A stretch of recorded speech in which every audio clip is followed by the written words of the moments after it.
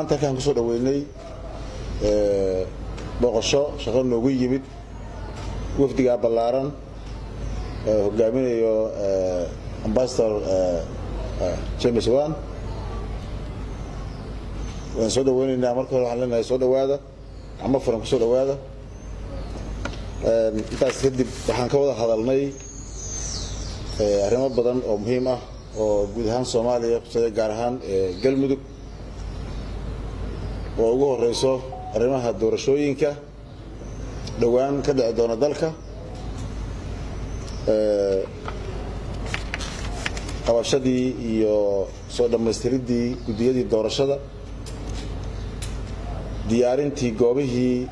doorashada ka dhici lahayd iyo diyaargarowgooda loo howlgeli lahaa doorashada sida u dhici lahayd amniga guud ahaan dalka gaar ahaan Galmudug iyo goobaha doorashada ka dhacaysaba sidoo kale waxaan ka wada hadalnay kootada haweenka in la sugo ama la xaqiijiyo sida ku jirtay ama horeba go'aamadii iyo heshiisyadii doorashada heshiiskii siyaasadeed doorashada lagu gaaray iyadana inay sidii loogu heshiiyay u soo baxdo sidoo kale waxaan ka wada hadalnay dhibaatooyinka soo kordhay sida ayaxa oo kale oo deegaanka uu nidaam guurka ku hayo oo ay tahay iyadana la dagaalankii iyo la tacaalidii in aad loo dardargeliyo ayaan ka wada hadalnay sidoo kale arrimaha dib u heshiisiinta mar walba iska socda oo ay tahay in mar walba ay si joogto ah loo wado ayaan ka wada hadalnay aad iyo aad dhammaan arrimihii aan ka wada hadalnay runtii waxaan aad uga mahad celinaynaa inaan si buuxda isku afgaranay si buuxda isula meel dhignay dhammaan ay nagu soo dhammaadeen si dhammaystiran sidoo kale waxaan ka mahad celinaynaa wakiilada beesha caalamku inay bogaadiyeen Galmudug iyo habsami socodka howlaheeda iyo horumarka Galmudug ka socda haddii ay tahay doorkii shariifka ahaa ee Galmudug ka qaadatay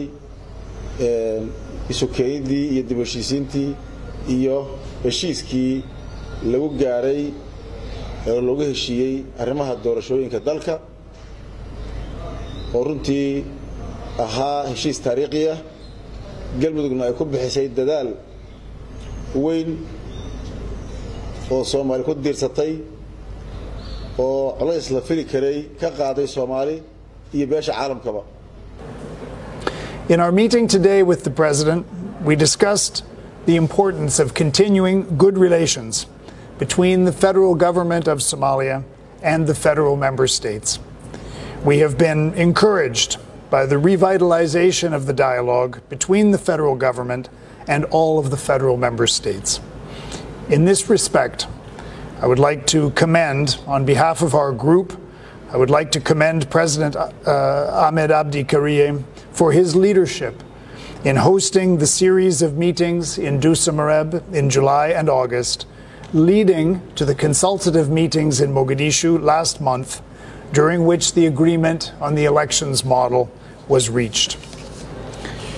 We urge all of Somalia's leaders to continue to collaborate in this manner with the preparations for the national elections so that they are underpinned by transparency, fairness, and inclusivity. This will include ensuring that the 30% quota for women's representation in the parliamentary elections is achieved, and that the delegate selection committees include diverse representation. While here in Dhusamareb, we also commended President Ahmed Abdi Karie for his efforts at reconciliation, and we urge that this continue. We also registered our concern over recent security incidents as Al-Shabaab has threatened the population. We welcomed the presence of AMISOM forces to support Somali security forces to maintain peace and security. Partners are meanwhile working with the Galmudug administration to advance programs for the police as part of a broader security sector strategy. As we conclude our visit,